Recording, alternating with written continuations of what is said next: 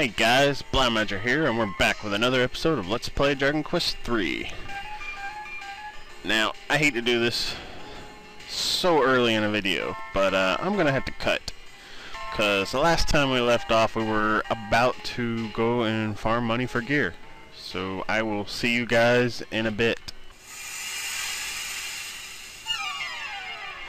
Alright, here we have a new enemy, the Caterpillar.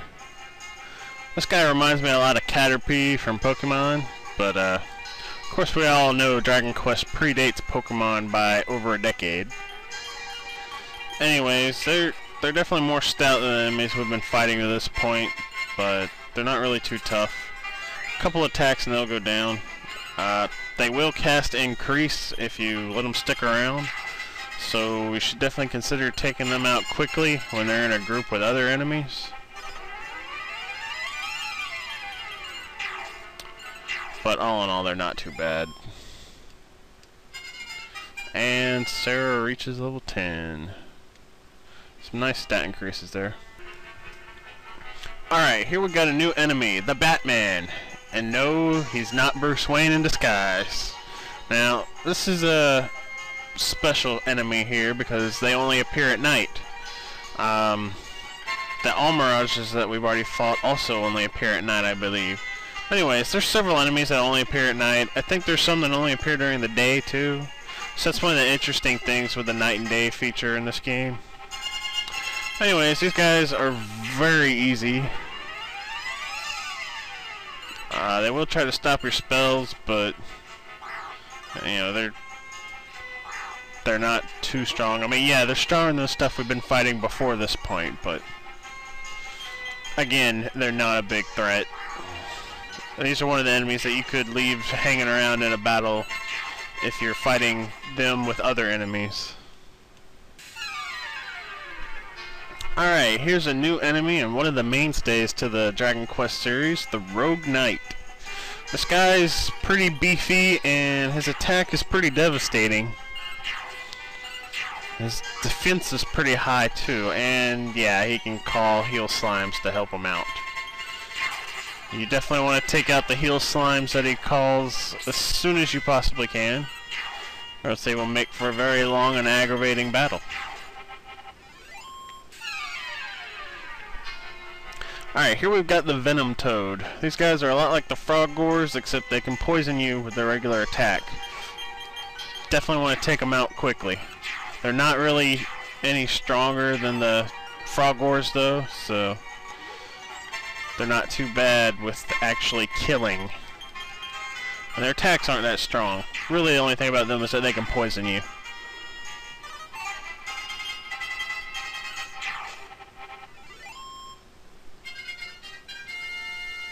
Alright, Katie reached level 10. Decent stat increases. Alright, Aerie reached level 11. Got some nice stat increases with that level. Nice. And we're back. Now, I went ahead and put all the antidotes and medical herbs into the bag along with my Pachisi ticket, all my books, the map, and my small medals. And I passed up buying some of the equipment here because we are literally walking a little bit north and coming to another town with better equipment. I would suggest getting an iron spear for your hero and your priest if you have one. I wouldn't suggest buying any bronze shields. And yeah, buy some chainmail for your priest. Now, in the next town there will be a better weapon for our thief and our jester, and some better armor for our hero, and a better shield for all four of them. Now, if you're playing the NES version, there will be a better weapon in this town for the hero, and I would suggest buying that. It will be the broadsword. However, it's not present in either town in this version. Anyways, we are ready to move on. We are heading towards the Champagne Tower, where the thief Kandar is at. who stole the golden crown from the king here. And we are going to work on getting that back. And I guess this battle is making a liar out of me. Apparently all mirages do not only appear at night. I thought they did. So it was the only time I was encountering them before.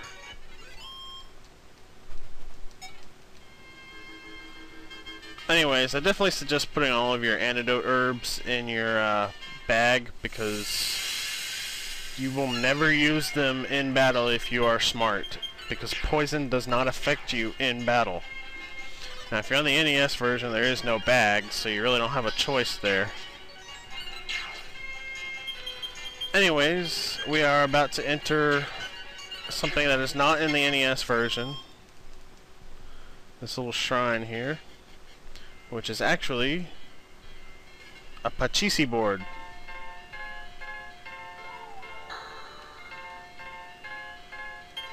Ah, again I failed, but I won't give up. Someday I'll finish this.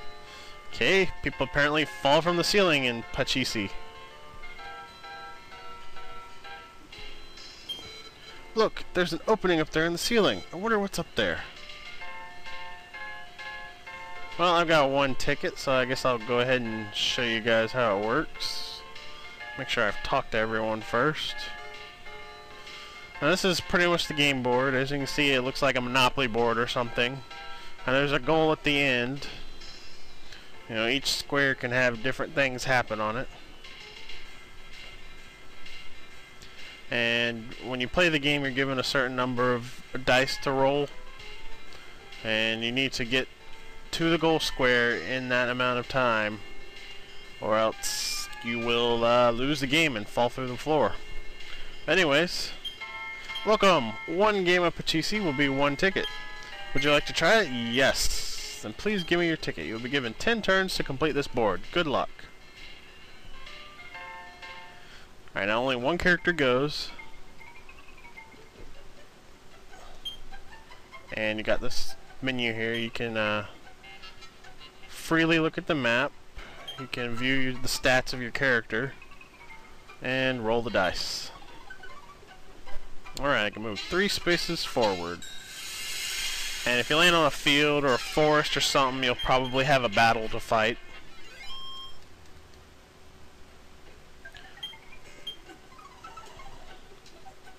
Three more. Alright, now I get to choose which direction I want to go.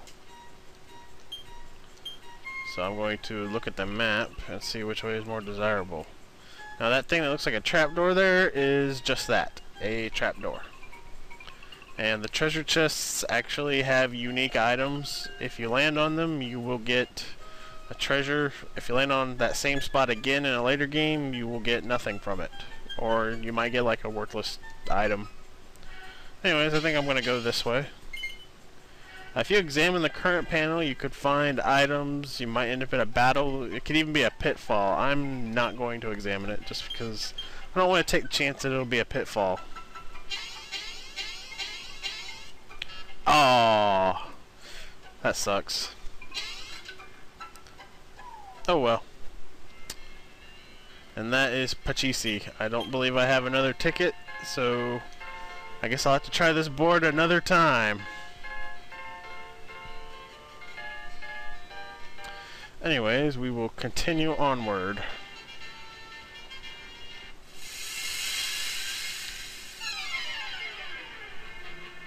Great! A bunch of enemies that I don't want to fight all together in one big group. Just lovely.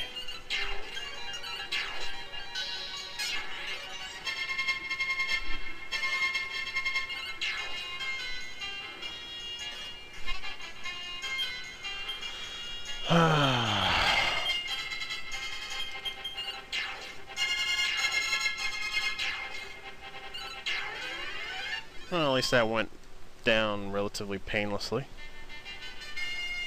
Alright, onward to another battle. Alright, we got a new enemy, killer bees. They're not really any stronger than the wasps. I mean, their attack hits a little harder, but they still go down just as fast. nice for experience and money.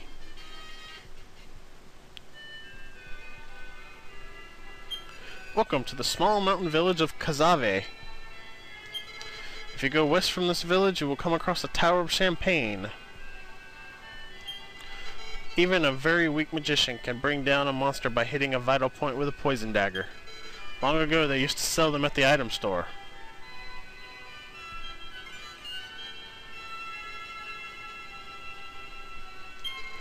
There's a world-famous fighter buried in the town cemetery. They say he defeated a grizzly bear with his bare hands. I hope I can be like that someday.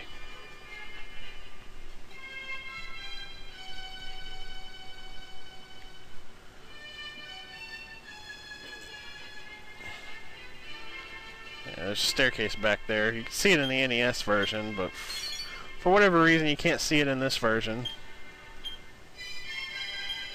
If you want to meet with Mama and Papa, they'll be back in the evening.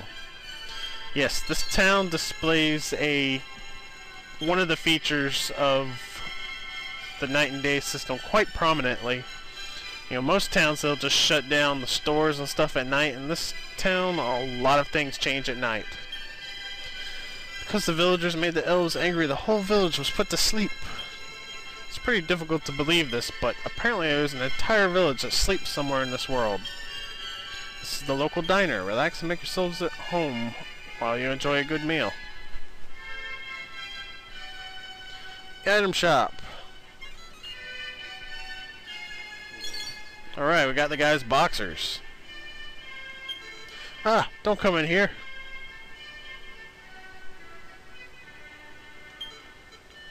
Let's see if you got anything I need. You can get the rabbit's foot if you want more luck, but honestly, luck is kind of a pointless stat. Now there is the wooden helmet. I would suggest getting that for the characters that don't already have it. Although that fur hood that I just got might be better than something else. I'll let you guys know in a little bit here. Alright, another Pachisi ticket. I guess I'll hit up round 2 on the way back. I come in pursuit of Kandar, but apparently he has fled to a tower somewhere. And the weapon shop. Alright. Now, if you got a martial artist, or fighter, whatever they call them in this game, definitely get iron claws for them. That'll be the first weapon you can get for them, and the only weapon for a while, if I'm not mistaken. Now, the chain whip you want to get for the thief and the jester. Iron armor, you definitely want to pick some up for your hero, or if you have a soldier. You'll want to get the fighting suit if you have a martial artist, or fighter, whatever they're called. And a scale shield for everyone. In the NES version, this item is an iron shield, and only your hero and I think the soldier can use them.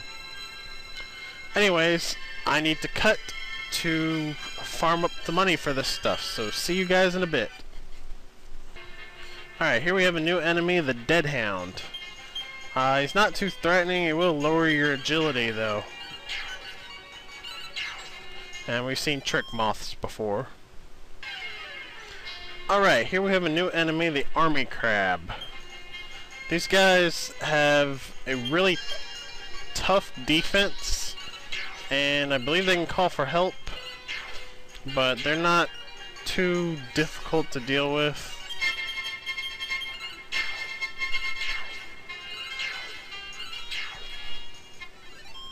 Not too bad all in all. And Sarah reaches level 11. Alright, since it's nighttime, I wanted to show off a few differences here. First one's over here. This guy's asleep. And there's a skeleton here. When I was alive, I used to be a great fighter. They say that I defeated a grizzly with my bare hands, but the truth is I was using iron claws. Ha ha ha ha! And nothing important, really. Like I said, the shops are closed down. Damn you, Kandar! You won't fool me again! Talking in his sleep. And now here's something important you can actually do.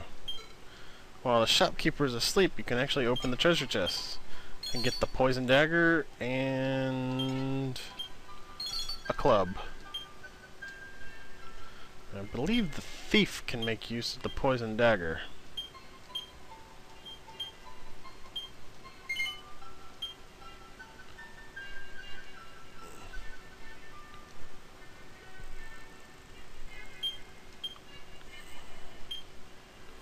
Actually, it makes her attack go down. But I believe it does poison the enemies. It's up to you if you want to use it or not. I'm not going to. And of course this guy's shut down the bar there. And this guy's parents are back. It's rumored that the elves live hidden in the forest west of Noannuals.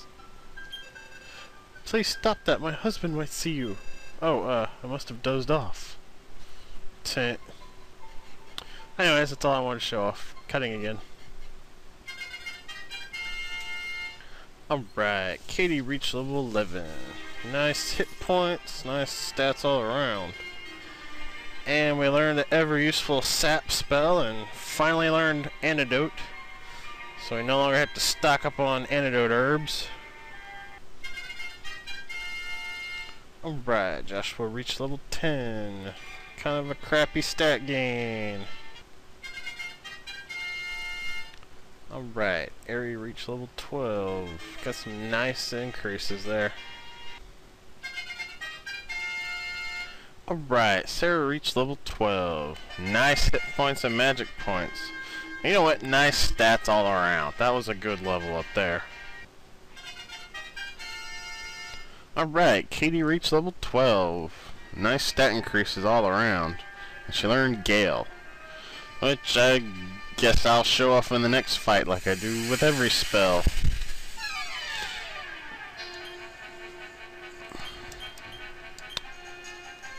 Alright, it says it's a ripping tornado, so I guess that means it deals damage. Alright, we'll see.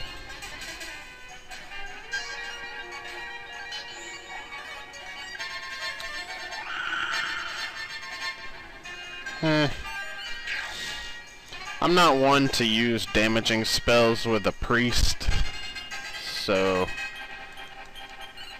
I can't say I'm really a big fan of that spell, but I guess it could help you out in a pinch or something. Anyways, and we're back. Alright, now this is my revised equipment list. I gave the hero the iron spear and the iron armor and a scale shield. I gave Aerie a chain whip, and yeah, I gave her that hard heart that I found in Romali. I gave her a scale shield as well as the fur hood that I found in Kazave. I gave Katie the iron spear and a scale shield, and I gave Sarah a chain whip and scale shield. Anyways, on the next episode we will head out towards the Tower of Champagne to track down the thief Kandar and get back the Golden Crown. If you like my videos, subscribe to my channel, give me a thumbs up, leave me a comment, tell your friends about it, and I will see you guys later.